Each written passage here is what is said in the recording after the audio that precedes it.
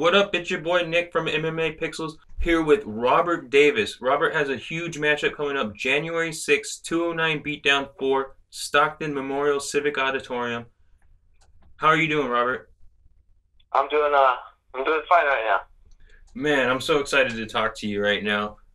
First off, I just want to what's your record? Uh, in camo right now I'm 3-1, but I mean, including all my smoker matches and like all the extra stuff we do on the side, about 5-2. I seen Uh, I seen it said 3-1 and then 3-0, so I just wanted to make sure to clear that up. So yeah, I overall, was kind of confused when they put the 3-0 up. I mean, I did just a good little run there, and then I ran into some trouble. But yeah, that's it for now. I noticed the when you took your first fight and then you have kind of like a large gaps in between. Can you talk me through Yeah. that? Uh, I don't know. Like, I've never really thought about it.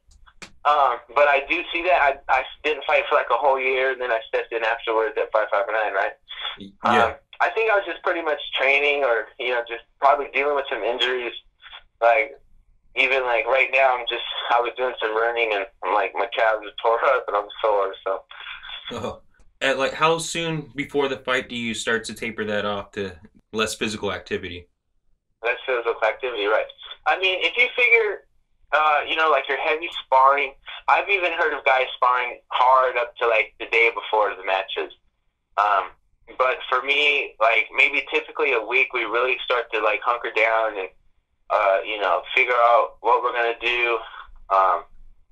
And try not to get injured, because there's been plenty of times where there's people, have a fight coming up and this and that, or I've had an opponent coming up and they get injured like 2 days before the fight, and then you've sold all these tickets and you put in all the time, and you're just hoping someone is available. That kind of happens a lot, unfortunately, with the amateur scene around here. Right. So I noticed you're really good at jujitsu. What's your belt rank? Right now I'm an assistant instructor in jiu-jitsu under Team Marrera. Awesome. What color belt? That's purple. Purple. Okay. Yes. You have 3 victories, all by submission. Just Yeah, man. the arm collector. You remind me of Damian Maya almost. Just get in there, take him down, and submit him. Yeah, dude. You got to get it done fast. A lot of the times that some of my smoker matches, I've let them go to the crowd, and I've lost crowd decisions. So the best thing to do is just really get in there, strike it out, and get them to where you don't want to go, make them feel uncomfortable, strike to advance, and take the neck. Do you do any jiu-jitsu competitions also? Not right now. I'm just pretty much just training in the gym. But I mean, I've had teams, move up there, or even be invited to like more seminars and things like that. I think I do more of the seminar thing. I took off down to Newport Beach like a couple months ago, and that's where I got my certificate. So I do like the jiu-jitsu tournaments, just to see where you are as far as jiu-jitsu. Yeah. But at the same time, I like jiu-jitsu is fine, but I've even seen Damian Maya get pounded out. But just by striking. I think he just lost one of his recent matches. And it's just one of those things where, I have to stay a freestyle fighter, because, I have to have my striking, I have to have my wrestling, my jiu-jitsu, my kickboxing, and all these other, martial arts in order to win. And not stay so one-dimensional. Right. Yeah. And I mean, if you look at your opponent's record, he's got submissions, I think TKO and decisions on there. So it's a compilation of everything. Yeah. And that's funny, too, because last night we were talking about how, exciting I am, because every single fight I've been in, it always ends in a finish. It doesn't matter, if I'm finishing someone else or I'm getting finished in the ring. It's just one of those things where, when I step in the cage, I'm throwing with bad intention. Right. And I know he's just as dangerous, so, it's going to be, we're all just swinging for the fences here. Right. And I know that, like, really, the fans could see that. There's certain fighters, like, obviously, the Diaz brothers, when they get in there, it's a fight. It's not a sport. It's a fight. And the fans see that, and they can rally behind it. Mhm. And I think that transcends a lot in the local scene. You know, you guys are just not getting paid. You're doing it for fun, and it really shows. Mhm. So, Yeah, um, I mean, but I'm sure all of us are. That's my opinion. You know, we all need to get in there and make some type of dividends. so currently you're ranked number 10 in the state. Tony is Yeah. ranked 14. I see with a victory, you're probably looking at close to probably 6, 7, I would say, in the rankings. Right. Right. What would you say? Say everything goes well, you get a victory this on January 6th. What's next for you? Uh, what comes next for me? I mean, even now, like they've even shot the state title or other title matches to me on my team.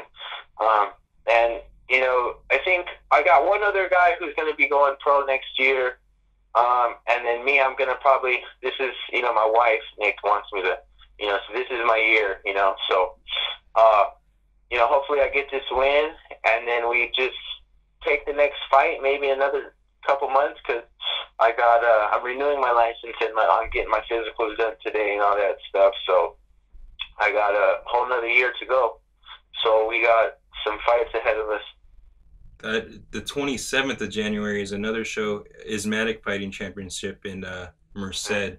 I know that's a quick turnaround, but a couple of guys I talked to were going to try to jump on that as well. But there's getting more and more shows around, so it's more consistent. I know 559 Fights puts on one every month, so it's right. Yeah, see, that's the thing. I get called for fights every month. I'm tagged in things every month.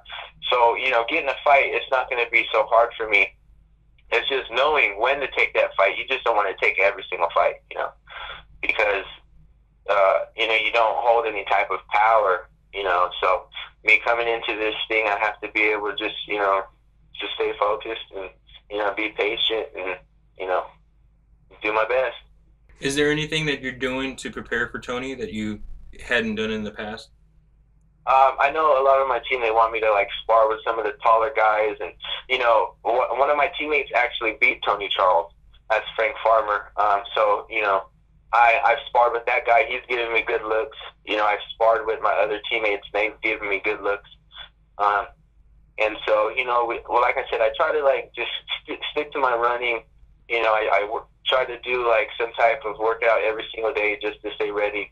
Because it's not just about, the fight. It's about, it's about every day. You don't know what's going to happen. Some guy walks up to you and just dude, leave me alone, All right. You mentioned your teammate, Frank Farmer. Can you shout out a couple more of your teammates at your gym? Oh, yeah, of course, man. We got Neil Johnson. We got the whole Shoto Force Jiu-Jitsu team there in Marina.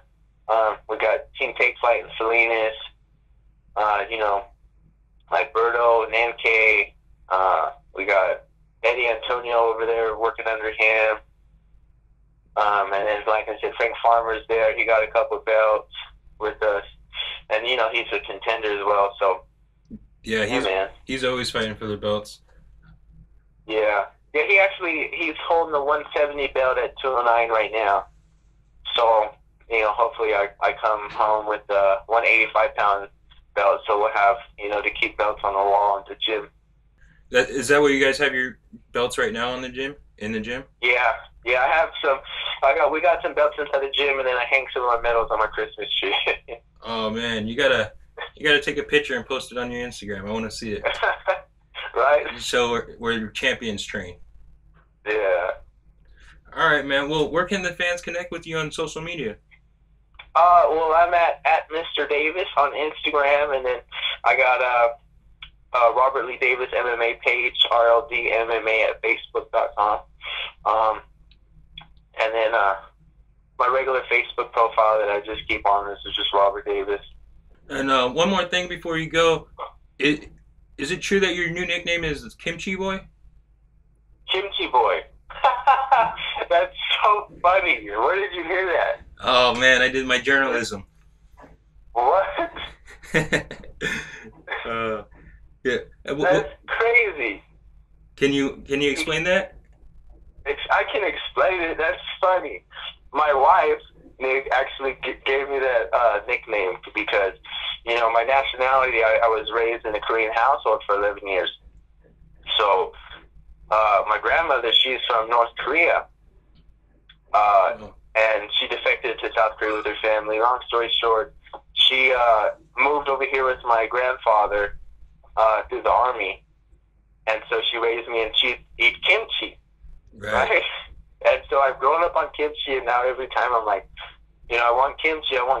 So I have this big old bucket of kimchi in my refrigerator right now.